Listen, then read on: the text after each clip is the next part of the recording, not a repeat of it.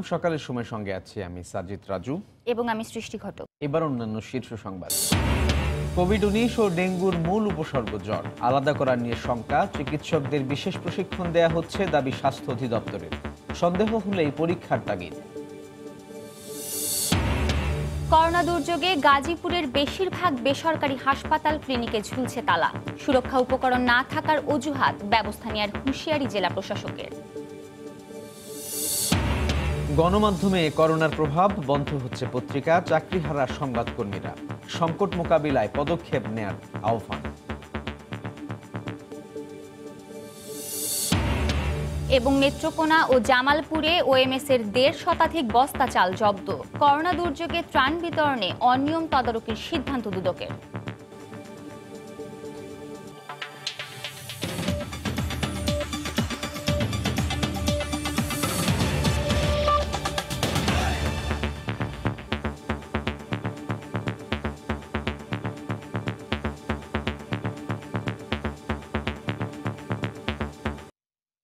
করোনার আতঙ্কের মধ্যেই শুরু হচ্ছে ডেঙ্গুর মৌসুম। দুটোই ভাইরাসজনিত রোগ হলেও বেশ কিছু উপসর্গ আলাদা। এমন পরিস্থিতিতে চিকিৎসকদের আলাদা প্রশিক্ষণের আওতায় আনার কথা জানিয়েছে স্বাস্থ্য অধিদপ্তর। তবে সন্দেহ হলেই পরীক্ষার তাগিদ বিশেষজ্ঞদের। রাশেদ লিমনের রিপোর্ট। দেশে ক্রমেই বাড়ছে করোনায় আক্রান্তের সংখ্যা, এরই মধ্যে উকি দিচ্ছে ডেঙ্গুর সংখ্যা। দুটোই ভাইরাসজনিত জ্বর হওয়ায় আলাদা করা কিছুটা দুরূহ। তবে চিকিৎসকরা বলছেন উপসর্গ দেখে সহজেই তারা এই দুই জ্বরকে পৃথক করতে পারেন। ডেঙ্গু এবং করোনা উভয় ক্ষেত্রেই মূল উপসর্গ জ্বর। গলা ব্যথা করোনায় থাকলেও ডেঙ্গুতে নেই। তবে করোনায় বমি ভাব থাকলেও এই উপসর্গ নেই ডেঙ্গুতে। ডেঙ্গুতে শরীরে র্যাশ দেখা দিলেও করোনায় তেমনটা হয় না। ডেঙ্গুর মাথা ব্যথা হয় চোখের পেছনের দিকে, আর করোনায় স্বাভাবিক মাথা ব্যথা। ডেঙ্গুতে শরীরে প্রচণ্ড ব্যথা হলেও করোনায় এই উপসর্গ থাকে না। আবার করোনায় ক্রমে শ্বাসকষ্ট বাড়তে থাকে, আবার করোনায় থাকে শুকনো কাশি, যেটা ডেঙ্গুতে থাকে না। করোনায় ক্রমে শ্বাসকষ্ট বাড়ে, যদিও ডেঙ্গুতে এই উপসর্গ দেখা দেয় না। দুটাতেই জ্বর থাকবে এবং জ্বর দুইটাতেই কিন্তু হাই গ্রেড ফিভার হয়, আমি এটা বলছি। কিন্তু অন্য সিমটমগুলো, অন্য যে উপসর্গগুলো কিন্তু ডেঙ্গুতে অনেক সিমটম বেশি। আর হাঁচি কাশি সর্দি জ্বর, হাঁচি কাশি সর্দি এবং গলা ব্যথা এটা শুধুই কোভিড-19 বা করোনাতে হয়। এছাড়া স্বাস্থ্য অধিদপ্তর জানিয়েছে উপজেলা স্বাস্থ্য কমপ্লেক্স থেকে শুরু করে মেডিকেল কলেজ সবখানেই বিশেষ প্রশিক্ষণের আওতায় এনেছেন তারা। ডাক্তাররা অবশ্যই এটা জানেনি যে করোনার সিমটমগুলো আলাদা এবং ডেঙ্গুর সিমটমগুলো আলাদা। করোনা ভাইরাস আক্রান্ত হয়েছিল এরকম যদি হিস্ট্রি থাকে, তখনই কিন্তু তাকে সরাসরি আইসোলেশনে নিয়ে যাবে অথবা তাকে চিকিৎসা দিবে। তো এটা কিন্তু আমাদের ডাক্তারদের কাছে একেবারে সঠিকভাবে এবং সুন্দরভাবে তারা জানে। তবে বিশেষজ্ঞরা বলছেন ডেঙ্গু কিংবা করোনা যে কোনো উপসর্গ দেখলেই এই মুহূর্তে তাদের দ্রুত পরীক্ষার আওতায় আনা জরুরি। করোনার জন্য যে টেস্ট, এই টেস্টের ক্যাপাসিটি মানে বিশালভাবে বাড়ানো দরকার। এখন আমাদের দেশে যেরকম প্রত্যেক দিন হয়তো 2000 রোগীর পরীক্ষা হচ্ছে, এই পরীক্ষাটা 30,000, এবং যাদের ক্ষেত্রে সন্দেহ হচ্ছে ডেঙ্গু কি, তাদের জন্য যাতে টেস্টটা অত্যন্ত সুলভ হয় সেই ব্যবস্থা করতে হবে। এই সময় যে কোনো জ্বরে চিকিৎসকের পরামর্শ নেওয়ার তাগিদ বিশেষজ্ঞদের। রাশেদ লিমন, সময় সংবাদ, ঢাকা। সকালের সময় আরো থাকছে। করোনার কারণে আবাসন ব্যবসায় ধস, লোকসান কয়েক হাজার কোটি টাকা। ক্ষতি পুষিয়ে নিতে প্রণোদনার বিকল্প নেই বলছেন বিশেষজ্ঞরা।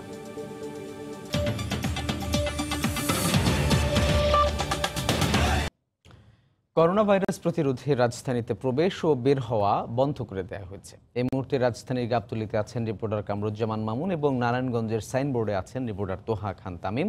সরাসরি চলে যাচ্ছি তাদের কাছে। প্রথমে যাচ্ছি মামুনের কাছে। মামুন। রাজু, রাজধানীর গাবতলীতে পুলিশের দুটি চেকপোস্ট রয়েছে এবং একটি হচ্ছে গাবতলী বাস টার্মিনাল পেরিয়ে, আর একটি হচ্ছে আমিনবাজার ব্রিজ পেরিয়ে ঢাকায় ঢোকা ঠেকাতে, আর একটি হচ্ছে ঢাকা থেকে বের হওয়া ঠেকাতে। জানিয়ে রাখি যে দুটি চেকপোস্ট রয়েছে। এই দুটি চেকপোস্ট দিয়ে আমরা গত কদিন যেমনটা দেখেছি যে ব্যক্তিগত গাড়ি এবং মোটর সাইকেলের সংখ্যা অনেক বেশি ছিল, আজ সকাল থেকে আমরা দেখছি যে সেই সংখ্যা আনুপাতিক হারে কম। অর্থাৎ ব্যক্তিগত গাড়ি বা মোটরসাইকেলে করে যারা ঢাকায় ঢোকা এবং ঢাকা থেকে বের হওয়ার চেষ্টা করছিলেন, সেই সংখ্যা কিন্তু অনেকটা কম সকাল থেকে আমাদের চোখে পড়েছে। তবে রিক্সা বা ব্যাটারি চালিত অটোরিক্সা যেগুলো রয়েছে সেগুলো ঢাকায় ঢোকার চেষ্টা করছে। যাত্রী নিয়ে, কিন্তু সেগুলো আসলে পুলিশ ঘুরিয়ে দিচ্ছে। আর জরুরি সেবাদান কাজে নিয়োজিত গাড়ি ছাড়া, যেমন অ্যাম্বুলেন্স বা সিটি কর্পোরেশনের গাড়ি অথবা কোনো মেডিকেলের বা কোনো ফার্মেসির গাড়ি, এগুলো আসলে জরুরি সেবাদান কাজে নিয়োজিত ব্যক্তি বা গাড়ি ছাড়া কোনো কিছুই আসলে এই চেকপোস্ট পার হতে পারছে না। পুলিশ সেগুলোকে ঘুরিয়ে দিচ্ছেন। আমরা গতদিন যেমনটা দেখেছিলাম যে কাভার্ড ভ্যানে চেপে মানুষজন মাছের ড্রামে করে বিভিন্ন কৌশল নিয়ে তারা ঢাকায় ঢোকার চেষ্টা করছিলেন। আজ সকাল থেকে কিন্তু এরকম কোনো কিছু আমাদের চোখে পড়েনি। তবে একটি বিষয় আসলে বলা যায় যে পায়ে হেঁটে অনেকে এই আমিনবাজার ব্রিজটা পেরিয়ে পায়ে হেঁটে তারা বিভিন্ন কৌশলে ঢাকায় ঢোকার চেষ্টা করছেন। তবে সেটি তদারকি করার জন্যও কিন্তু পুলিশরা কাজ করছেন এখানে।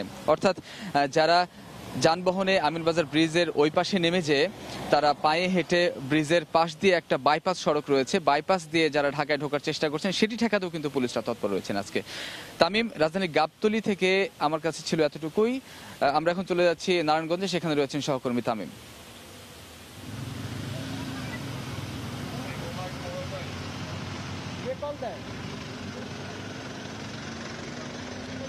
মামুন, আপনাকে ধন্যবাদ। ঠিক আপনার মতো বলতে চাই যে করোনা ভাইরাস যাতে করে ব্যাপকভাবে ছড়িয়ে না পড়ে সেজন্য কিন্তু আপনি জানেন যে সরকারের পক্ষ থেকে ঢাকায় ঢোকা এবং বের হওয়ার ব্যাপারে কড়াকড়ি আরোপ করা হয়েছে এবং সেটাই লক্ষ্য করছি আমরা যে এখানে নারায়ণগঞ্জের সাইনবোর্ড যে এলাকা রয়েছে সেখানে আমরা দেখতে পাচ্ছি ঢাকা চট্টগ্রাম মহাসড়কে জেলা পুলিশের পক্ষ থেকে একটি টহল টিম কাজ করছে এবং এই টিম প্রত্যেকটি গাড়ি ধরে ধরে আসলে তারা তল্লাশি চালাচ্ছেন এবং গাড়ির ভেতরেও তারা আসলে দেখছেন যে আসলে কেউ লুকিয়ে লুকিয়ে আসলে ঢাকা ছাড়ছেন কিংবা ঢাকাতে ঢুকছেন কিনা।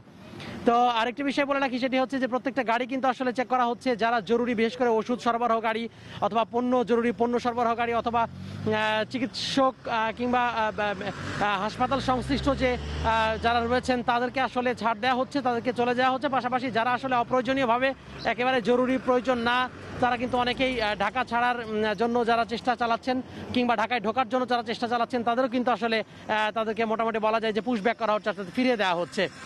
আরেকটি বিষয় বলে রাখি, সেটি হচ্ছে যে শুধুমাত্র যে ঢাকায় ঢোকা এবং বের হওয়ার ব্যাপারে যে তদারকি করা হচ্ছে তা না, পাশাপাশি এখানে যে আশপাশের যে এলাকা রয়েছে সেই এলাকার অনেকে বাসিন্দারা রয়েছে, অনেকে কিন্তু অযথা এখানে ঘোরাফেরা করছেন, তাদেরকে কিন্তু আসলে ফিরিয়ে দেওয়া হচ্ছে। পাশাপাশি বিভিন্ন যানবাহন যেমন অটোরিকশা কিংবা রিক্সা সবাই অনেকে কিন্তু গাদাগাদি করে যাচ্ছে।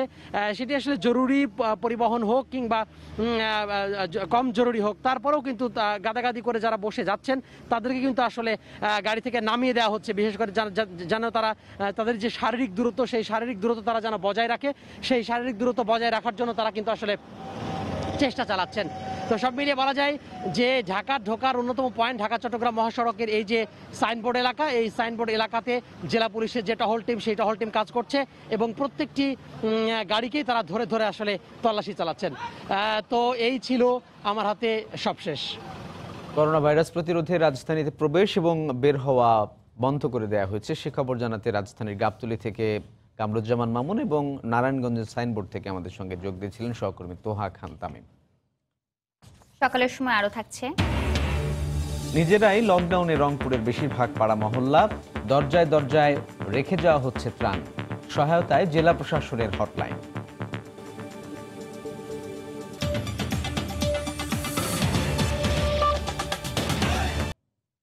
করোনার প্রভাবে আর্থিক সংকটে বন্ধ হয়ে যাচ্ছে পত্রিকা, চাকরিহারা হয়ে পড়ছেন সংবাদকর্মীরা। বিশেষজ্ঞরা বলছেন সংকট মোকাবিলায় অগ্র সৈনিকের ভূমিকায় থাকা সংবাদ শিল্প বাঁচাতে বিশেষ পদক্ষেপ নিতে হবে সরকারকে, নইলে সঠিক তথ্য প্রবাহের সংকটে কঠিন হয়ে পড়বে কোভিড-19-এর মতো বৈশ্বিক মহামারী মোকাবেলা। আজহার লিমনের রিপোর্ট। করোনা সংকটের স্থবিরতার মধ্যে পেশাহীন হয়ে পড়েছেন এই সংবাদকর্মী। তিনি বলছিলেন, করোনা সংকটের কারণে অর্থায়ন হুমকির মুখে পড়েছে এমন নোটিশ দিয়ে গেল 25শে মার্চ থেকেই হঠাৎই বন্ধ করে দেওয়া হয় পত্রিকাটির প্রাতিষ্ঠানিক সকল কার্যক্রম। এটা নিশ্চয় যে আমি তো কর্মক্ষেত্রে ফিরতে পারবো না, কর্মক্ষেত্রে আমার চাকরি চলে গেছে। আমি যে মার্চ মাসে কাজ করেছি, যে বেতনটা আছে সেটা আমার অনিশ্চিত। করোনার অচলাবস্থার শিকার হয়েছে দেশের প্রায় সকল গণমাধ্যম। বিজ্ঞাপন নেই, মাঠে নেই সার্কুলেশন ব্যবস্থাও। এমন অবস্থায় হাতে গোনা কিছু প্রতিষ্ঠান বাদে প্রিন্ট সংস্করণ বন্ধ করে দিয়েছে প্রায় সকল সারির পত্রিকা। ফলে ঝুঁকির মুখে পড়েছে শিল্পের কর্মীদের জীবন জীবিকা প্রতিষ্ঠানগুলো। অথচ বন্দিদশার প্রেক্ষাপটে কোভিড-19 যুদ্ধক্ষেত্রে ঝুঁকি নিয়েই মাঠে রয়েছে এই সংবাদকর্মীরা। ভীতি কিন্তু আছে, তারপরেও কিন্তু মিডিয়া তাদের দায়িত্ব পালন করছে। মাননীয় প্রধানমন্ত্রী যে প্রণোদনা দিয়েছেন সেখানে স্পেসিফিক্যালি মিডিয়ার কথা নেই, কিন্তু আমি মনে করি তারপরেও এই প্রণোদনার মধ্য থেকে অথবা এর বাইরে প্রণোদনা দেওয়ার সুযোগ আছে এবং প্রয়োজন আছে। এই মুহূর্তে মিডিয়াকে বাঁচিয়ে রাখতে হবে দুটি কারণের জন্য। এখানকার যে সাংবাদিক কর্মীরা তারা কিন্তু বেতন ভাতা যদি না পায় তাদের চাকরি অনিশ্চিত হবে, অনেকে বেকার হয়ে যাবে। পাশাপাশি যদি মিডিয়া বন্ধ হয়ে যায় তাহলে কিন্তু তথ্য বন্ধ হয়ে যাবে।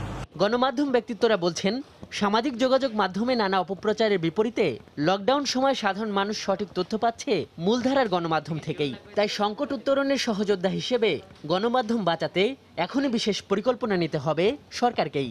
অঘোষিত ছুটি বা লকডাউন যাই বলে না কেন, যে কারণে সমস্ত সরকারি বেসরকারি অফিস বন্ধ, অথচ গণমাধ্যমের কর্মীদেরকে কিন্তু কাজ করতে হচ্ছে। কারণ আমরা বিশ্বাস করি যে গণমাধ্যমের প্রবাহ যদি না থাকে তাহলে অন্যান্য সামাজিক যোগাযোগ মাধ্যমে যে ভুয়া প্রচার বা যে ধরনের মিথ্যা প্রচার বা গুজবের প্রচার সেটি অব্যাহত থাকবে, এবং এই কারণেই প্রকৃত সত্য প্রচারের দায়িত্ব নিয়েই কিন্তু গণমাধ্যম তাদের দায়িত্ব পালন করছে। গেল 30 মার্চ করোনা সংকটে আর্থিক ক্ষতি কাটিয়ে উঠতে করণীয় ঠিক করতে তথ্যমন্ত্রীর সঙ্গে বৈঠকে বসেন বেসরকারি টেলিভিশন ও পত্রিকার মালিক ও সম্পাদকরা। সেই বৈঠকে সংকট সমাধানে তড়িৎ ব্যবস্থা গ্রহণের আশ্বাস দেন মন্ত্রী। আজহার লিমন, সময় সংবাদ, ঢাকা। এদিকে করোনার বৈশ্বিক প্রভাবে ধস নেমেছে রিয়েল এস্টেট ব্যবসায়। থমকে গেছে গ্রাহকদের সাথে লেনদেন আর নতুন পুরাতন সব কর্মযজ্ঞ। এই অবস্থা চলতে থাকলে মাসে 5 থেকে 10 হাজার কোটি টাকার লোকসান গুনতে হবে বলে জানান হাউস বিল্ডিং ব্যবসায়ীরা।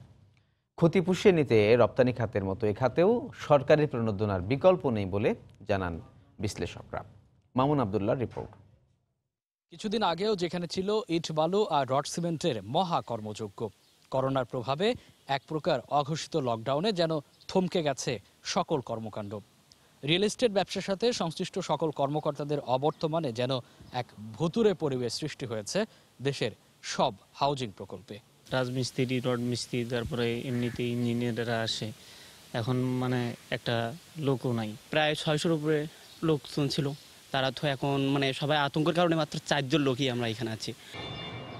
বন্ধ গ্রাহকদের সাথে সব ধরনের লেনদেন, দিনের পর দিন কাজ থমকে থাকার চড়া মাসুল দেওয়ার শঙ্কায় পুরো খাত। এই খাতে যে সমস্ত শ্রমিক জড়িত তারাও কিন্তু বেকার হয়ে পড়বে। খাত কিন্তু ফিরে দাঁড়াতে কিন্তু সময় লাগবে। হুট করে কিন্তু আমাদের গ্রাহকদের কাছে টাকা চাইতে পারবো না, তাদের কিস্তির টাকা পরিশোধে তারা ব্যর্থ হবে। সেই ক্ষেত্রে আমাদের অন্য কিন্তু অপারেটরসগুলো আমাদের হেল্প করার নাই। যেমন ধরেন ইন্স্যুরেন্স কোম্পানি যদি আমাদের সাথে সম্পৃক্ত থাকতো প্রকল্পের সাথে। লোকসান কাটিয়ে উঠতে সরকারি বিনিয়োগের আহ্বান বিশেষজ্ঞদের। আমাদের যারা রিহ্যাব আছে, আমাদের যারা বিভিন্ন যে বড় বড় কোম্পানি, রিয়েল এস্টেট কোম্পানিগুলো আছে, তাদের সঙ্গে সরকারকে বসতে হবে, নির্ধারণ করতে হবে যে তাদের কী পরিমাণ সহযোগিতা দরকার। কিছু লোনের মাধ্যমে, কিছু প্রণোদনার মাধ্যমে তাদেরকে দিতে হবে, যেন এই শিল্পের সঙ্গে জড়িত যারা আছে তারা যেন কোনো অনাহারে মারা না যান, এই ব্যবসাগুলো যেন ধ্বংস না হয়ে যায়। আবাসন ব্যবসায়ীদের সংগঠন রিহাবের তথ্য মতে করোনায় ক্ষতিগ্রস্ত হবে এ খাতের সাথে জড়িত প্রায় 200 সংযুক্ত শিল্প। মামুন আবদুল্লাহ, সময় সংবাদ, ঢাকা। করোনা দুর্যোগে গাজীপুরের বেশিরভাগ বেসরকারি হাসপাতাল, ক্লিনিক ও ডায়াগনস্টিক সেন্টারে ঝুলছে তালা, রয়েছে রোগী না দেখার নোটিশও। সুরক্ষা উপকরণ না থাকার অজুহাত বেশিরভাগ হাসপাতাল কর্তৃপক্ষের। সিভিল সার্জন বলছেন, হাসপাতাল খোলা রাখতে ক্লিনিক মালিক সমিতি নেতাদের তলব করা হয়েছে। আর এই দুঃসময়ে পাশে না থাকলে ব্যবস্থা নেওয়ার হুঁশিয়ারি জেলা প্রশাসকের। গাজীপুর থেকে রাজিবুল হাসানের রিপোর্ট। কয়েকদিন আগেও যেসব হাসপাতাল, ক্লিনিকে নানা কৌশলে রোগীদের টানা হতো, করোনা পরিস্থিতিতে সেই সব হাসপাতালে এখন ডাক্তার, নার্স খুঁজে পাওয়া কঠিন হয়ে পড়ছে। শহরের অলিতে গলিতে গড়ে ওঠা ক্লিনিকগুলোর গেইটে ঝুলিয়ে রাখা হয়েছে তালা। মাঝে মধ্যে যেসব হাসপাতাল খোলা রয়েছে সেখানেও নেই বিশেষজ্ঞ ডাক্তার। চেম্বারের সামনে টানিয়ে রাখা হয়েছে রোগী না দেখার নোটিশও। এতে সেবা নিতে আসা রোগী ও তার স্বজনরা পড়েছেন চরম বিপাকে। তবে কর্তৃপক্ষ বলছে, নিজেদের পর্যাপ্ত নিরাপত্তা সুরক্ষা না থাকায় ডাক্তার, নার্স ও স্টাফরা বাড়ি থেকে বের হচ্ছেন না। বিভিন্ন হসপিটালে দৌড়াইলাম, কিন্তু কোনো বিশেষজ্ঞ ডাক্তার পেলাম না। অনেক জায়গায় ঘুরে আসি, মেইন রোড অঙ্গ আইতে দেনা পুলিশে। সুরক্ষা রাখার জন্য যে যে জিনিসগুলো দরকার, কারণ এই জিনিসগুলো তো আমাদের মাধ্যমে নেই। জীবনের ঝুঁকি নিয়ে তারা কাজ করতে রাজি নয়। গাজীপুর স্বাস্থ্য বিভাগের এই শীর্ষ কর্মকর্তা জানালেন, হাসপাতালগুলো খোলা রাখতে ক্লিনিক মালিক সমিতি নেতাদের সঙ্গে দ্রুত আলোচনায় বসবেন। আর জেলা প্রশাসক বলছেন, জাতির এই দুঃসময়ে পাশে না থাকলে ব্যবস্থা নেওয়া হবে। এখানে যে ক্লিনিক মালিক সমিতি আছে তাদেরকে আমরা ডেকেছি, তাদের যে সভাপতি, সাধারণ সম্পাদক আছে তাদেরকে আমরা বলেছি যে আমাদের ডাক্তারদেরকে বলা আছে যাতে তারা চেম্বার করে। যে কোনো মূল্যে তাদের এই ক্লিনিক এবং হাসপাতাল চালু রাখতে হবে। মানুষের কাছে দাঁড়ানোর জন্য আমাদের এই সম্মানিত যারা চিকিৎসকগণ আছেন তাদের আসলে দাঁড়াতে হবে। জেলার 4টি স্বাস্থ্য কমপ্লেক্স সহ 6টি সরকারি হাসপাতাল ছাড়াও শতাধিক বেসরকারি ক্লিনিক ও হাসপাতাল রয়েছে। রাজিবুল হাসান, সময় সংবাদ, গাজীপুর। রংপুরে নিজেরাই লকডাউন ঘোষণা করে সামাজিক দূরত্ব নিশ্চিত করছেন পাড়া মহল্লার বাসিন্দারা। লাইনে দাঁড়িয়ে ত্রাণ নেয়ার অস্বস্তি থেকে বাঁচাতে দরজায় দরজায় খাদ্য সামগ্রী রেখে যাচ্ছেন ত্রাণকর্মীরা। হটলাইনে কল করলেও ত্রাণ দিয়ে যাচ্ছে জেলা প্রশাসন। তরিকুল ইসলাম ও শাকিল মাহমুদের ক্যামেরায় করোনা প্রতিরোধে রংপুর নগরীর এমন ভিন্ন চিত্র তুলে ধরছেন রতন সরকার। কেউ বাঁশ বেঁধে, কেউ আবার দড়ি সুতা টেনে ব্যারিকেড দিয়েছে পাড়া মহল্লার গলির মুখে। সব এলাকায় এভাবেই গড়ে উঠেছে করোনা ভাইরাসের বিরুদ্ধে প্রতিরোধ আন্দোলন। আদার্স মানুষ এসে আমাদের মধ্যে এই করোনার সমস্যাটা না ছড়াইতে পারে, এর জন্যই আমাদের ব্যারিকেডটা দেয়া। আমাদের ভালোর জন্যই হবে, আমরা বাইরে না যাই আর বাইরে যাও ভিতরে না ঢুকুক। বেসরকারি ও ব্যক্তি উদ্যোগেও চলছে ব্যাপক ত্রাণ তৎপরতা। মধ্যবিত্ত পরিবারগুলোর সামাজিক মর্যাদা বিবেচনা করে ঘরের দরজায় খাদ্য ও সুরক্ষা সামগ্রী রেখে যাচ্ছেন ত্রাণকর্মীরা। কাজ কামও তো বেড়াইতে পারতেছি না, এখন বাচ্চা কাচ্চা নিয়ে খাওয়ার কোনো অসুবিধা হচ্ছে। না দেয় তাহলে তো চলার মতন পরিবেশ না, বাড়ির থেকে তো বাইরে হইতেও পারতেছি না। লজ্জার কারণে মানুষের সামনে যেতে পারে না, আমরা নিজ উদ্যোগে তাদের বাসার সামনে গিয়ে খাবার পৌঁছে দিয়ে আসতেছি। জেলা প্রশাসনের হটলাইনে কল করেও খাদ্য সহায়তা পেতে পারেন যে কোনো কেউ, এমনকি জেলার ভোটার না হলেও। এখানে যে 3টি হটলাইন আছে, অথবা 333-তে জানালে আমরা ভেরিফাই করে তাদের কাছে ত্রাণ পৌঁছে দিচ্ছি। ত্রাণ বিতরণে প্রশাসন ও সাধারণ মানুষের এমন বিবেচনাবোধ দুর্যোগ ব্যবস্থাপনায় বাংলাদেশের সক্ষমতা বৃদ্ধির নিদর্শন বলেই মনে করছেন অনেকে। আলোর নিচে যেমন অন্ধকারও থাকে, তেমনি এই স্বতঃস্ফূর্ত লকডাউন অথবা ব্যারিকেডের আড়ালে যেন অন্য কিছু না ঘটে, সেদিকে অবশ্য সতর্ক নজর রাখছেন আইন শৃঙ্খলা রক্ষাকারী বাহিনীর সদস্যরা। রতন সরকার, সময় সংবাদ, রংপুর। নেত্রকোনা ও জামালপুরে ওএমএস এর 10 টাকা কেজি দরের 1.5 শতাধিক বস্তা চাল জব্দ করা হয়েছে। পুলিশ জানায়, নেত্রকোনার কেন্দুয়ায় আওয়ামী লীগ নেতা আবু বক্করের ছেলে ওএমএস এর ডিলার শাকিল বিপুল পরিমাণ চাল বিক্রি করে দিচ্ছে, এমন খবরে অভিযানে যায় তারা। এ সময় একটি ভাঙাড়ির দোকান থেকে 90 বস্তা চাল সহ দোকানি সাইফুলকে আটক করা হয়।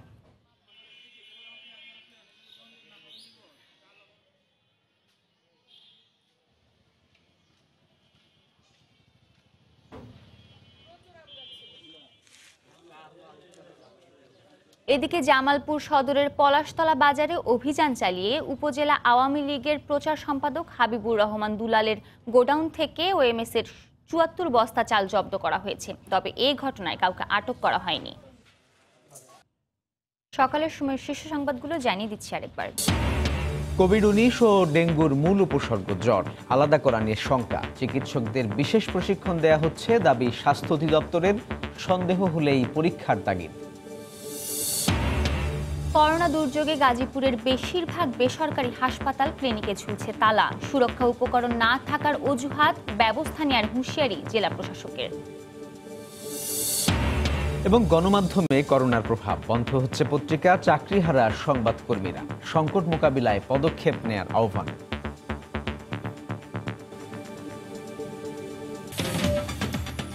এই ছিল সকালের সময়। আপনার মোবাইলে সময় সংবাদ দেখতে ও সব খবর পেতে ডাউনলোড করুন সময় অ্যাপ। সঙ্গেই থাকুন সময়।